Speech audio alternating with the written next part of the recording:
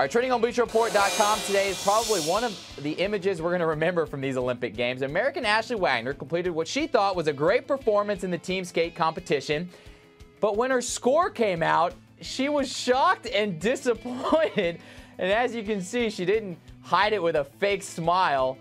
Wagner taking a page out of gymnast Michaela Maroney's book when it comes to facial expressions. Now, she did help bring USA the bronze in the competition. Here's a look at the current medal count. Norway still leading the way with 7 medals. Team USA tied for second with 4.